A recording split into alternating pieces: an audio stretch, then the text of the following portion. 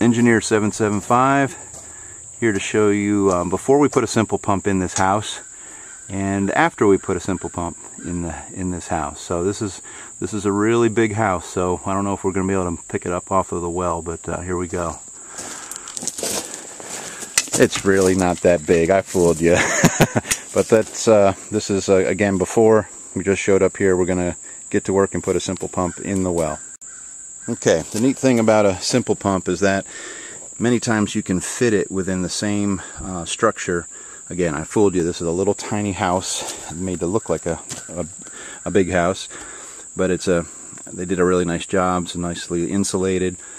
But the cool thing about the simple pump is that you can usually fit it within the same space that the homeowner has for their well protection. So here we left the handle on.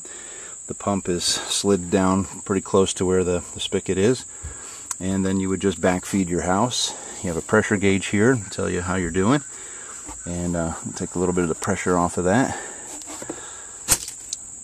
See, gauge back down to 0. It's check valved, so both your submersible and simple pump can be on at the same time.